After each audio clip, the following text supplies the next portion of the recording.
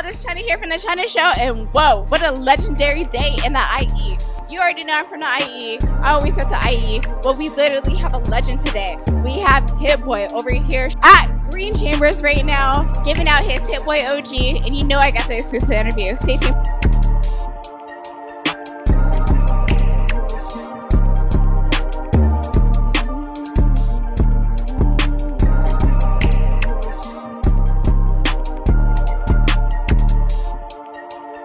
Y'all, so I'm over here at Green Chambers, standing here with the legendary Hitboy from the IE. How are you feeling?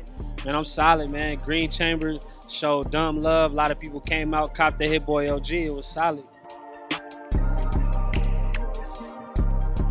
What would you say is the type of high that you get when you are smoking the Hitboy OG?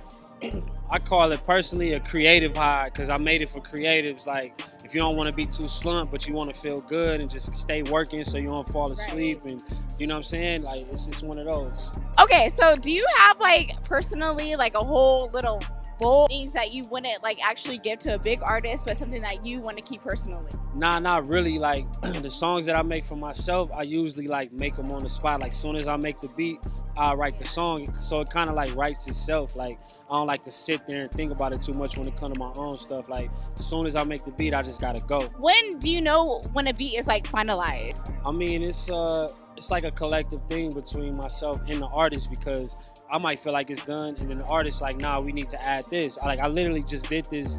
I'm working, I'm helping Game with his album, The Game, and the album's called Drillmatic. Been doing a bunch of songs with him, and I thought the song, you know, was done, and last night he came in with a third verse and it just elevated it to a new level. So it happens in multiple ways.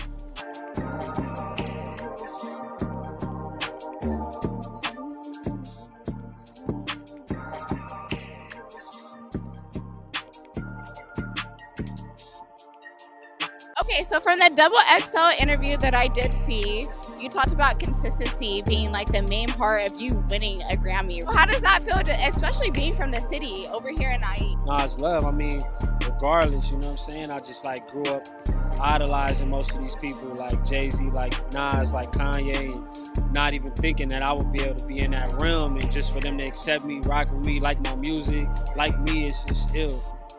And then the fact of you having Nas, like, hey, with the IE weather, I'm like, that kind of was like legendary. I mean, I'm from Riverside, but like, it's definitely legendary. You got the Queensbridge legend Nas, man, shouting out the inland. Like, you know, it's something that you just wouldn't think about happening ever.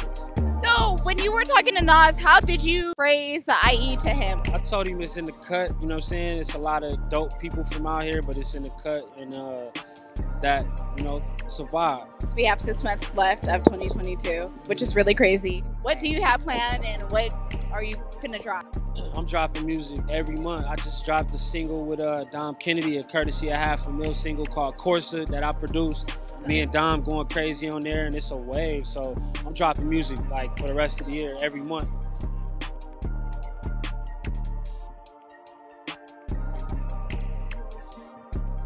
When you are dropping this music every month and with all these different artists, what does it take for somebody to be able to work with you on like a full-fledged like album, like the way that you did with Nas? I mean, it takes a natural, organic, just combination. Like, it gotta just be working. Like, we can't really force the idea or be like, oh yeah, we about to just make this album. Like, we just gotta get in, make the songs, and as we keep making them, we'll know for a fact that it needs to be an album. And then, is there any artists that you are looking to want to work with? I do want to work with Kodak Black. Like, that's probably my favorite rapper from this era, so that's probably the one person I would say that I want to lock in with. No, I appreciate you, Hitboy. Thank you so much for coming out to Green Chamber. It was an amazing turnout. You have so many people here for the meet and greet for the Hitboy OG. And no, I appreciate it so much.